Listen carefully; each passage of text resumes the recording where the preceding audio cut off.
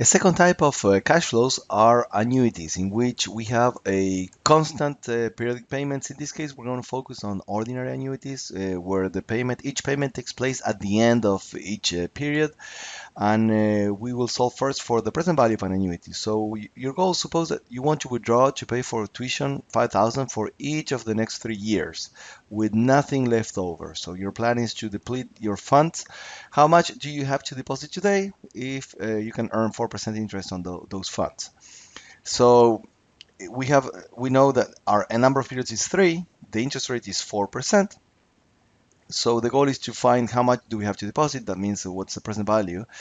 And notice that we enter the 5,000 for each of the next 3 years, since they are equal periodic payments. That is part of an annuity. So we input the 5,000 in the payment function here, and we have no money left over. Therefore, our future value will be zero. We use the calculator to solve for the present value, and we enter number of period 3 for the percent the interest rate.